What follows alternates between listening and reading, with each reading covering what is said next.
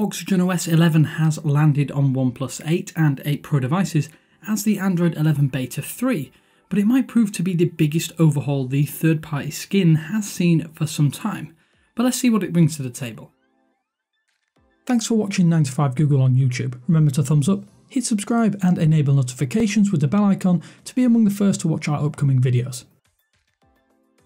Probably the most requested feature in OxygenOS for some time, OnePlus has dragged their heels for years, but now we finally have an always-on display option within OxygenOS 11. So far it works just as you'd expect. You lock your smartphone and when the device is locked, you'll be able to get key information at a glance without actually touching your device. You can customize the clock style within the customization section and you'll recognize many of the existing designs. Should you prefer battery longevity, you can tweak the settings of the always-on ambient display to only run on a schedule, which is a really neat touch, we must admit. We've noted previously that the OxygenOS 11 beta build does bear an uncanny resemblance to Samsung's One UI. The app spacing, white space or blank space, is taken right out of the South Korean manufacturer's software playbook.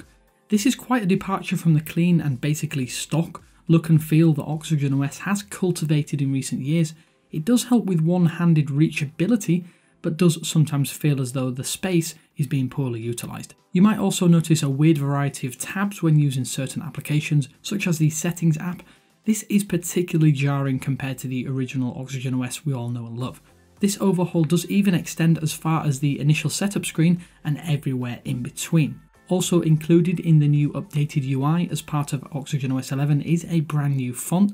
OnePlus Sans looks like it might replace the ever-present OnePlus Slate as the default font on current and future smartphones. You can still opt for Google's own Roboto, but otherwise you'll still see OnePlus Sans almost everywhere else. As part of this updated UI, you'll see some new default apps that apply the reachability principles that have been touted with OxygenOS 11. OnePlus Messages, the Gallery and Dialer apps have all been altered to take advantage of this new updated interface choice. We're not actually sure how the new system apps will affect the partnership OnePlus struck to use Google Messages over their original default. However, the OnePlus Messages, Weather, Notes, Gallery and some others have been tweaked to include larger typefaces and what you'd probably have to call a cleaner aesthetic. These updated designs do feel more cohesive with the rest of the OxygenOS 11 interface, but simultaneously feel like quite a departure from previous iterations. An excellent, if underused, digital mindfulness inclusion, Zen mode has been overhauled with the release of the final OxygenOS 11 Beta 2. You're now able to set Zen mode length in more increments, including an odd 1 minute option. That means you'll be able to set limits from 1, 20, 30, 40, 60, 90 and up to 120 minute increments.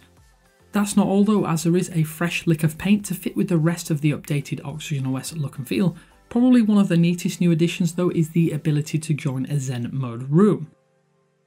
This lets fellow OnePlus users essentially team up to take time away from their devices, and we must admit we really do like this new addition.